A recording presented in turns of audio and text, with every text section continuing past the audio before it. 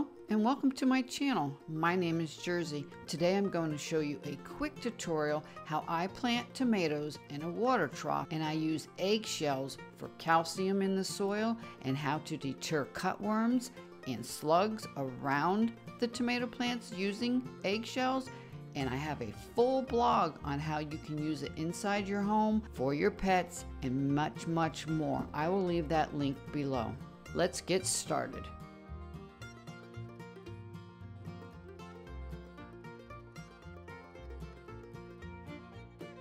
Put a piece of cattle fencing in to hold the 3 tomato plants up. Now we are putting our crushed, washed, and dehydrated organic eggshells. And I will do a very thin layer of dirt just to cover the shells. I cut roughly 2/3 of the tomato stems.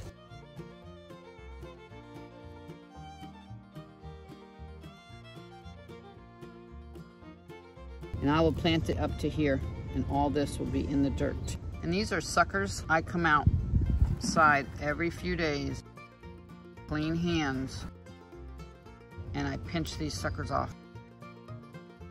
Now here's another one.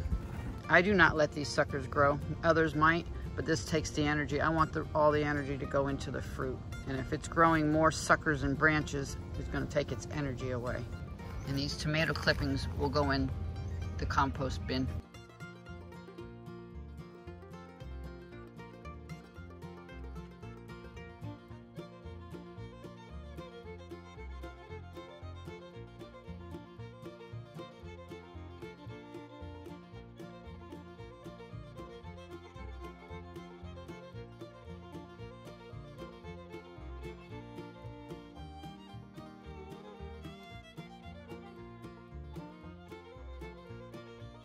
Some strawberries, some marigolds, 2 Romas, and a cherry tomato.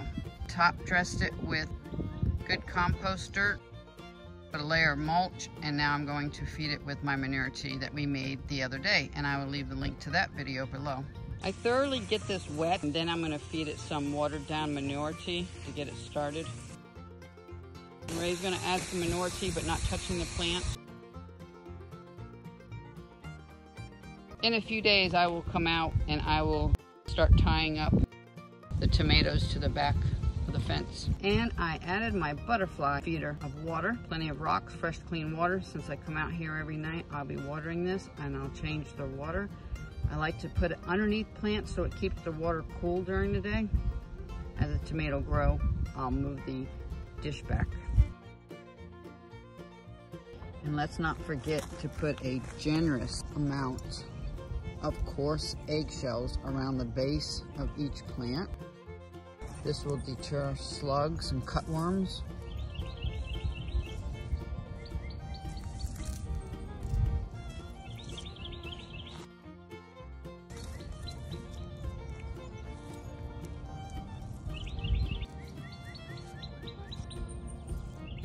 And this is DE, it's organic.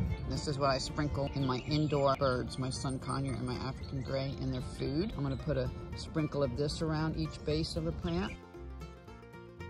After it rains or after I water it, I have to reapply an application of this DE. And that trough is done.